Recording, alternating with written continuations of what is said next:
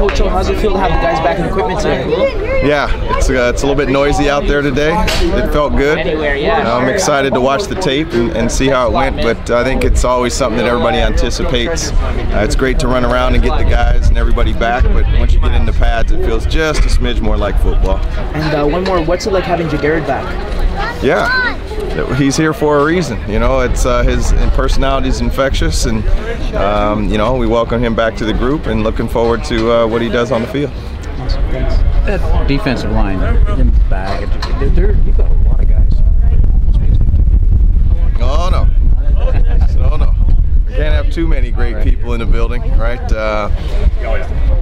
There's great competition, I think, Steve, and that's just it. And I think that's both national players and American players. That's the truth. And there's unfortunately this game, more than any or unlike any other, I think, is unfortunately you kind of have to anticipate injuries.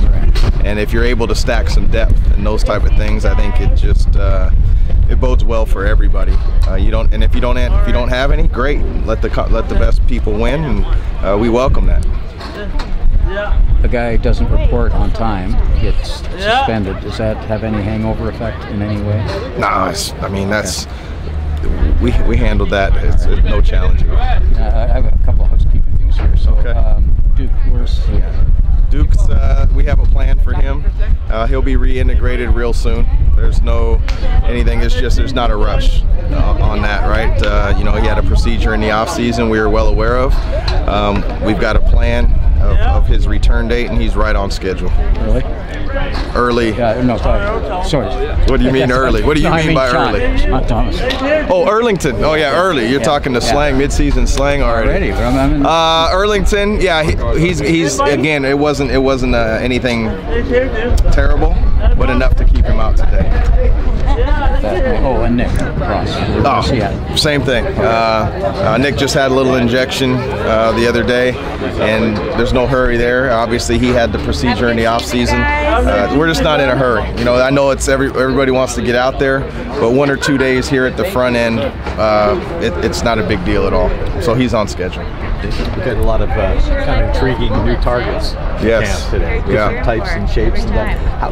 How competitive do you expect that to be for the additional American receiver spots? Extremely. Yeah, I mean you saw it, right? And that's just, I think anybody in any camp would say, oh yeah, we love our guys, but they've actually produced and made plays, timely plays, really.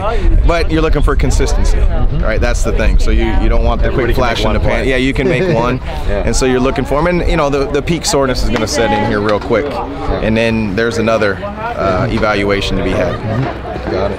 What position groups are the ones you expect to be most competitive overall? Yeah, I hate to hit you with the cliche, but I mean all of them. Like I really challenge the personnel department to whether we think we have somebody or we acquired somebody in free agency, it should have no bearing on us trying to bring in the best players. So, and then there's always a couple, as you always know, that just surprise you. Right? There's guys that sometimes are better in skelly and guys that are better in team with the pads on. Somebody's going to shine in a preseason game, and that's the beauty of it. That's what this league and football is made up of. Yeah, you notice, just looking at rosters in general, looking at some of the guys that flash for you, I always look at their schools. So you've got more small school, more small conference guys here than maybe in the past, and I assume that's the effect of XFL and USFL. You guys are digging a little deeper, maybe more of those guys? Yeah, you got to have people that are willing to come up, that are passport ready. Like there's all those things that come into play. Excuse me. Outside of just, I like him on tape. There's a lot of things that go into it. So I can't speak for other teams or that, but if that's something that you've noticed, I would imagine you're not far off. Right.